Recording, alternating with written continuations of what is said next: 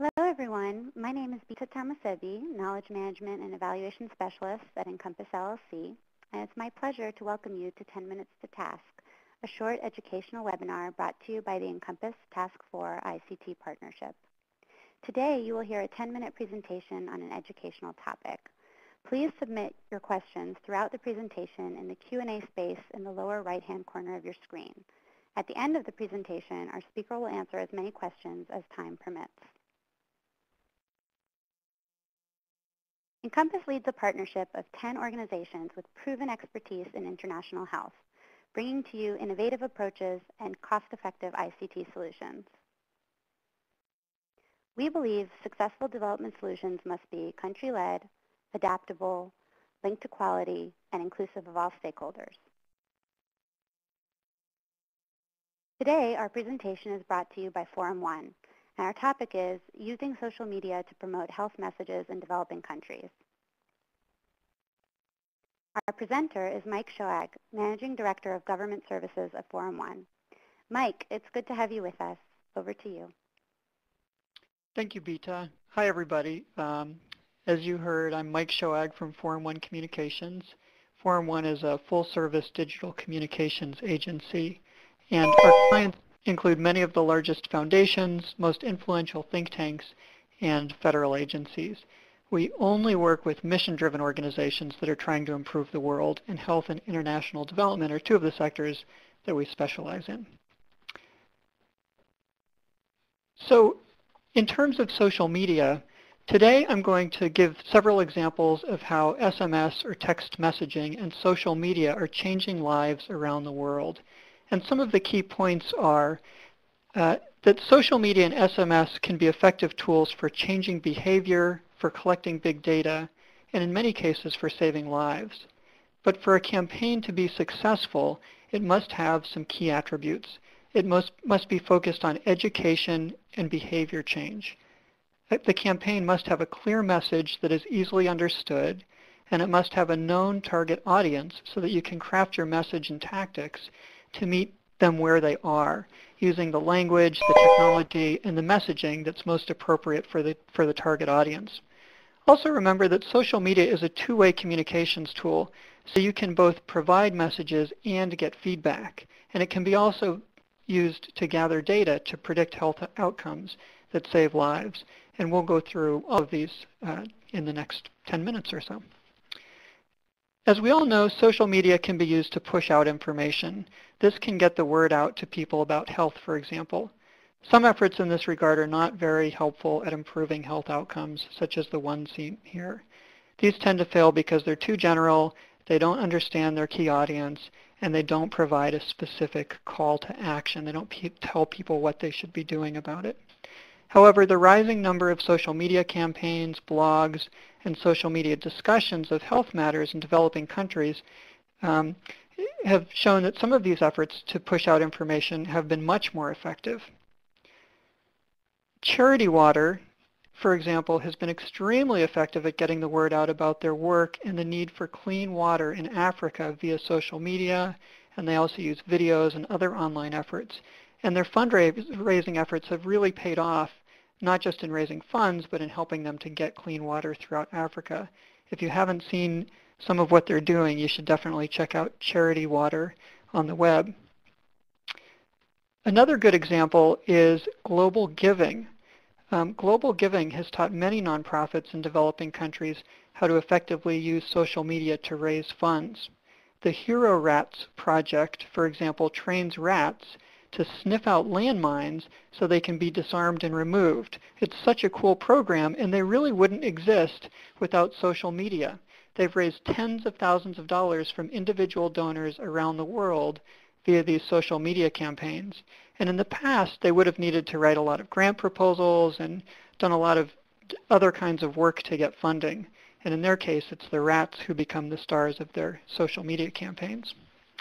But as we all know, social media is more than about fundraising. It can help with health outcomes by means of other things like peer pressure. Those who use social media, for example, to post their goals and progress towards things like losing weight, statistically lose more weight and keep it off longer than those who do not share their goals and progress socially. In developing countries, this can lead to healthier eating choices and other positive outcomes. The great thing about using social media to help achieve these goals for individuals is that it can be a much cheaper way to see outcomes.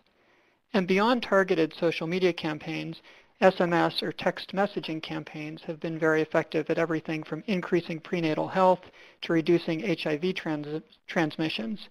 SMS can be particularly effective in the poorest countries where few people have smartphones. One program which ran in South Africa reached truck drivers via text messages with only one message per day. It focused on prevention and treatment information about HIV, STDs, tuberculosis, and other communicable diseases.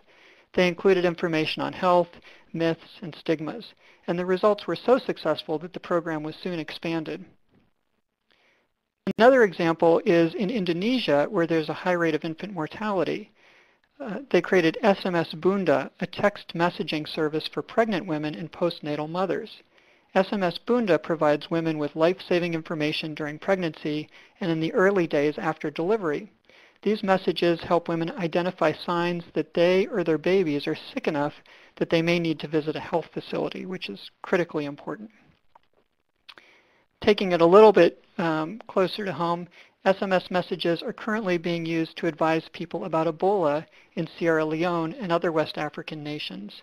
The Red Cross and Red Crescent, for example, can send text messages to every switched-on handset in certain areas. So in Sierra Leone alone, the system has been sending out about 2 million messages per month, providing information about Ebola. The CDC is also working to track where phone calls to Ebola centers come from and help predict where the next outbreaks will occur geographically. They can then target resources to those areas and help stop transmissions before they grow out of control. It's pretty cool. One of the most exciting developments with social media is the ability to aggregate vast amounts of information, like social media posts, and use big data to parse it for results. So let's take the case of HealthMap, which I'm showing now for a few minutes. It's an online mapping tool that was able to predict the Ebola outbreak 9 days before WHO issued its first statement recognizing the current outbreak. HealthMap was developed by a group of researchers and epidemiologists at Boston's Children's Hospital, and the tool relies on an algorithm that analyzes social media posts, news reports, medical workers' social networks, and government websites, and it shows data on interactive maps. The dot on the screen shows that on March 14th, HealthMap predicted Ebola based on this data. Over time, they've kept track of social media postings, news, and other information to keep their maps up to date as the Ebola epidemic has progressed. And once Ebola began spreading internationally, their maps began to look like this, including showing cases in Africa, the US, and Spain. And on an interesting side note, the New York doctor who had Ebola, who was let out of the hospital yesterday, had a personal connection. I was surprised to see my grad school roommate in articles about Ebola in New York City. Fortunately, he's not the doctor who contracted Ebola, but he's the city councilman who represents that part of the city. So he played a role in helping to keep the panic down about Ebola. So we've gone over a number of successful SMS and social media campaigns. Here are a few tips for making sure that your next effort is successful. First of all, you have to know your goals. What is it that you're trying to accomplish? Secondly, you have to understand your audience. Who are you trying to reach or trying to listen to or collect data from? Once you know your audience, you have to understand which social media channels your key audience uses, and that will tell you what to focus on. So you don't want to focus on Twitter if they're all on Facebook or a local social media channel. And don't assume that you know. Look at the data, talk to them, use focus groups, surveys, interviews if you need to find out. Next, you need to focus on actions. What actions do you want your users to take? Is it behavior change?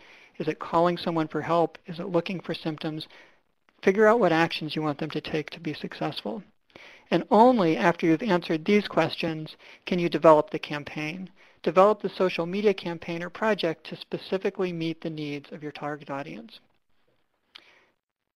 So if you're interested in using social media or other digital tools to help improve health outcomes through social media, interactive maps, infographics, big data, or online communities, then we would be happy to talk to you. And Beta, I'm going to turn it back to you.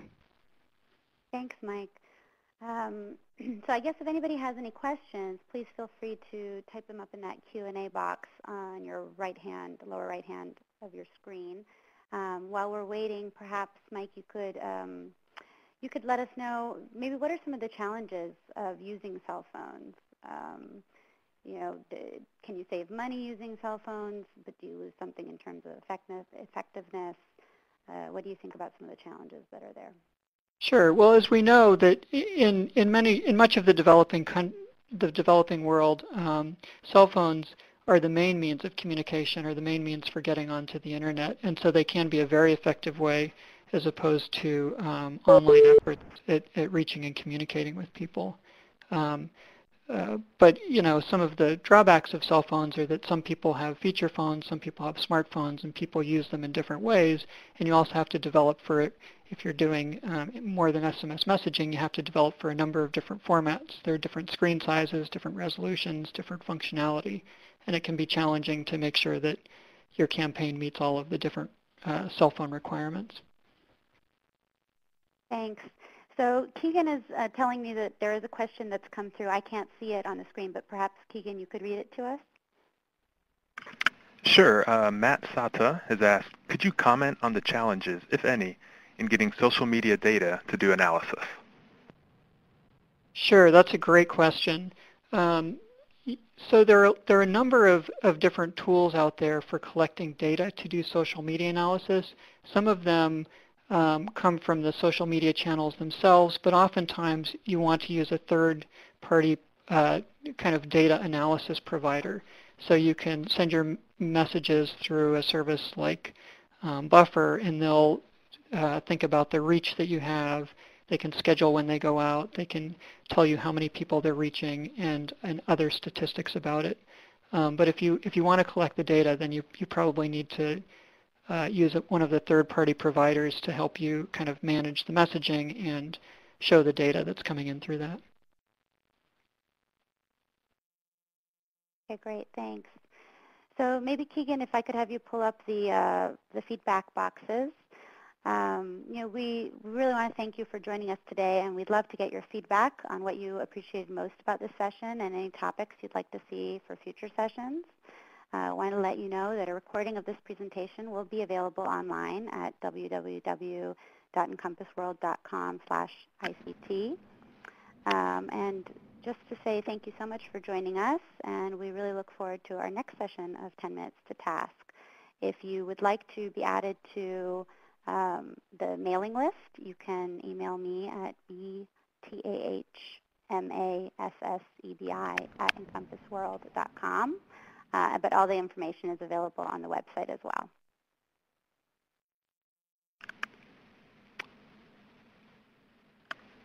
Thanks, Bita. And then as we close out, we have one more question I think Mike can answer here from Rabab. It says, do you have any examples of social media to help reduce stigma associated with certain diseases, such as TB, for instance?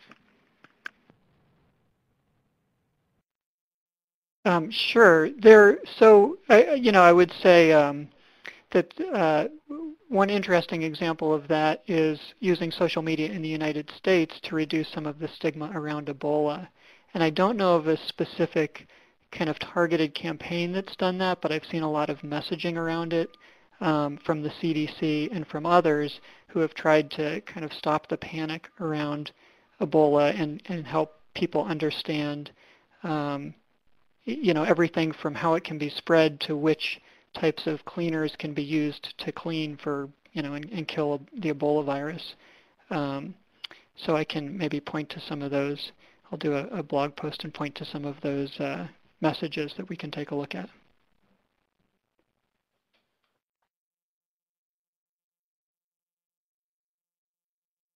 Anything else?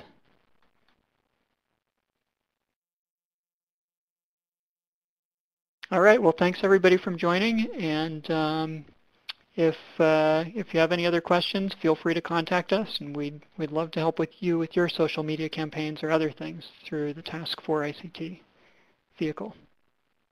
And we'll leave the chat boxes open for a little while, just in case anyone has any additional feedback or any suggestions for us. Thank you so much. And thanks, Mike.